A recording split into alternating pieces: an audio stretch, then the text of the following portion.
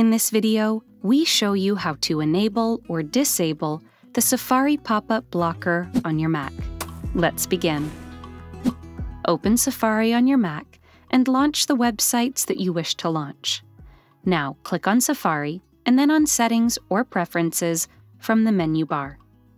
Navigate to the Websites tab, scroll down, and select Pop-up Windows from the left sidebar.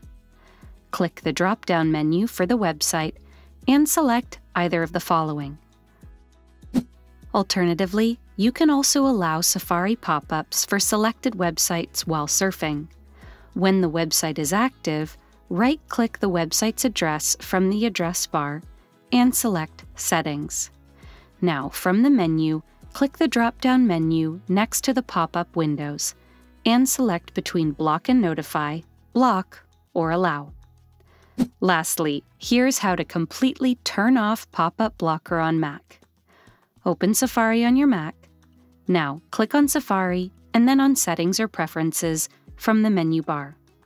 Go to the Website tab and select Pop-up Windows from the left sidebar. Next, click the drop-down menu from When Visiting Other Websites and select either of the following options: Block and Notify or Block. That's it! Like and share this video if this helped you.